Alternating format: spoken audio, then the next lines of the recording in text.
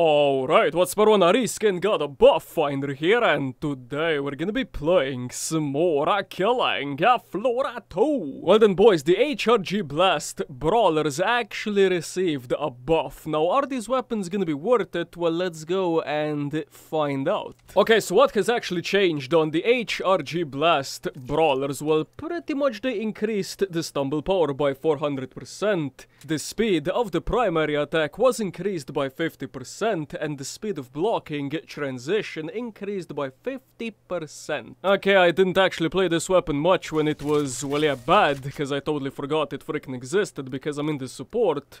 Yeah, he has a fair amount of weapons. And not entirely sure why would you pick, well yeah, the Blast Brawlers even when they're buffed. But I mean, for those of you who actually play with these things, well, you're probably gonna be a little bit happier now because they're gonna be a little bit more powerful. I think. Wait, shooting...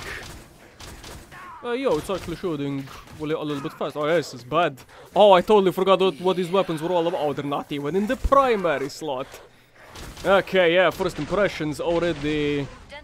Well, I feel awkward using these because they're not in the primary slot and they are... Well, yeah, just basically awkward. Okay, if I just stand here, I should be fine. Freaking Krampus lair. Dude, I don't care what anyone says, Christmas-themed maps are the best. Honestly, the best thing in this game. I think this was like the last good update that DrQuantumBunneh, you know, came up with. You know, freaking Krampus lair, they added the Abomination, they had a whole Christmas theme going. You know, Christmas Zeds, stuff like that. So what the fuck is this? Okay, apparently just don't hit them. Okay, I need to reload, and my reload is literally punching the air. Yeah, I don't actually know why these weapons, or should I say this weapon, why does it exist? Not sure. I mean, I guess they thought it was gonna be, I know, satisfying, shooting gloves or something.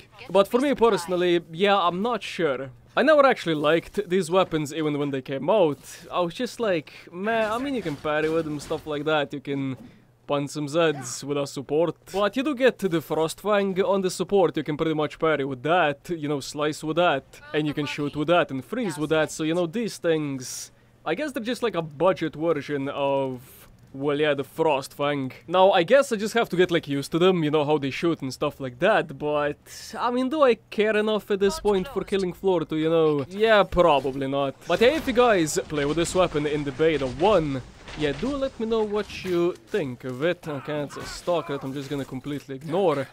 I just hit my primary freaking key again and it wasn't there. Boy.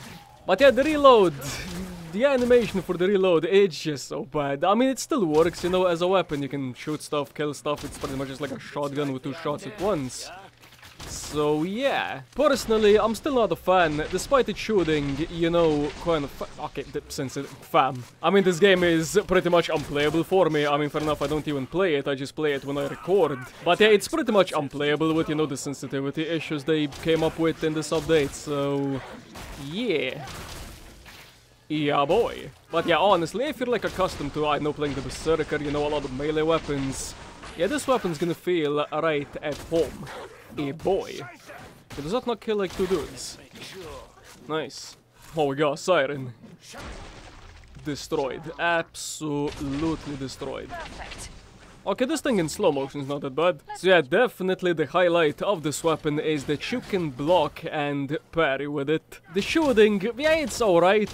I mean, if you get used to this, like, double shot for 1 click. But, you know, other than that, yeah, I would much rather pick my Boomstick, M4, Frostfang, AA12, Doomstick, Dragon's Breath, and if the medic sucks on multiplayer, yeah, sometimes even this. I never actually went into a situation where these things were, you know, absolutely needed, so yeah, rest in pieces, HRG reskin. It's still functionally good, it's just that it's just not a weapon for me. But I mean, since I have to play it for the video's sake, well, here we go. Oh, is that Nidor? I mean, there's like something behind that. Oh, yeah, that was Nidor. Freaking Schrapper. Man came to the wrong freaking neighborhood. Yeah, boy. I don't know exactly why they didn't put, you know, Christmas... Wait, what the... I got stuck on nothing. But yeah, as I was saying, not sure exactly why they didn't put, you know, Christmas Zeds as standard on this map. And they put, like, Summer Zeds as standard on the rig map, which makes no sense for summer.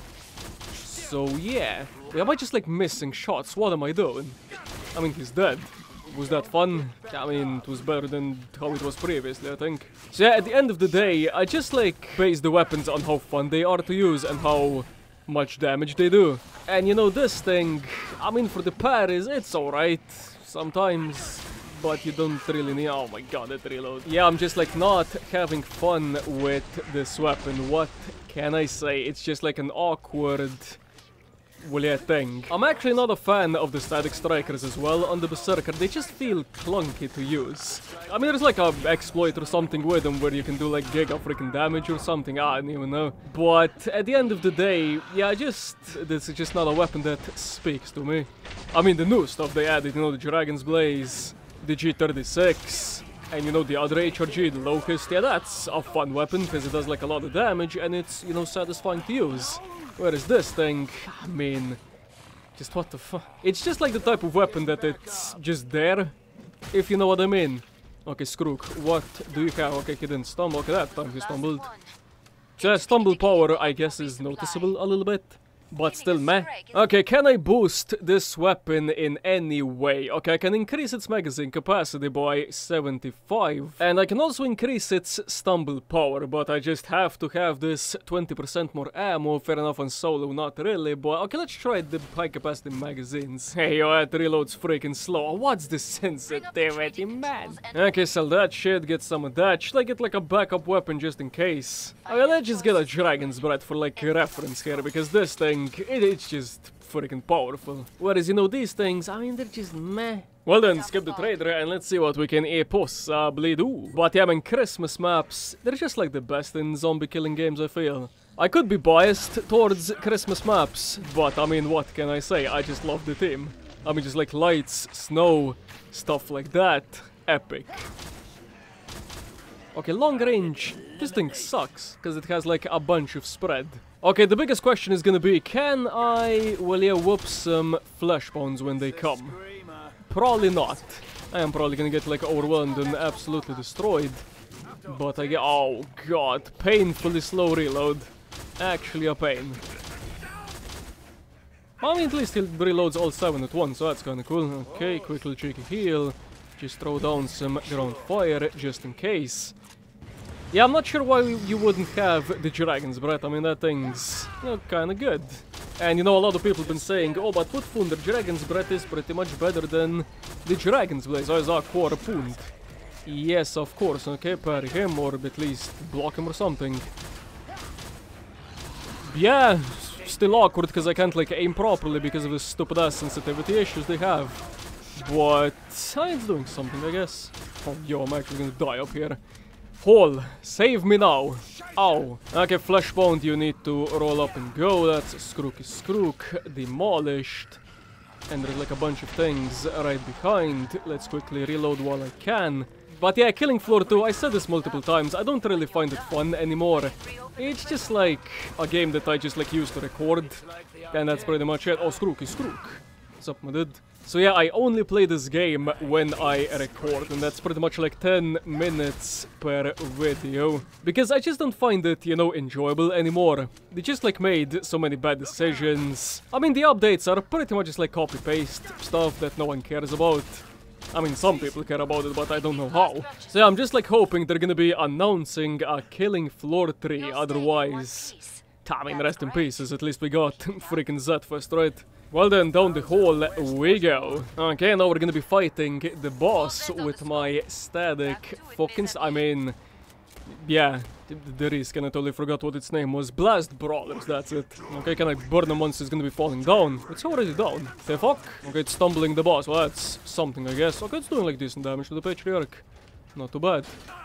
Thanks, man.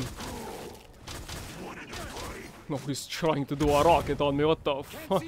Bruh. It's not how this works, I don't think. How are you not going into your...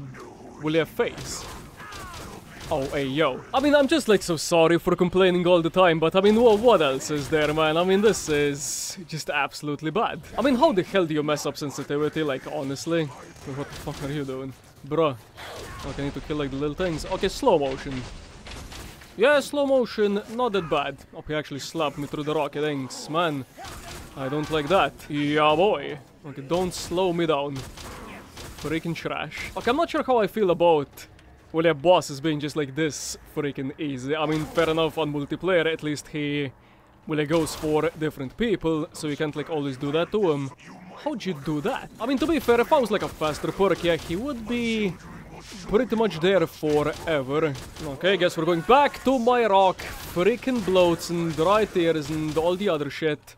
Not good. But yeah, the support, it's not like a boss perk, let's be real here, because you don't really do all that much damage and your survival ability is pretty bad. So yeah, for bosses, yeah, there's only like a couple of perks I would pick, and those are gonna be the Medic, Berserker, Gunslinger, Sharpshooter, and those are pretty much the perks I would always pick for any boss.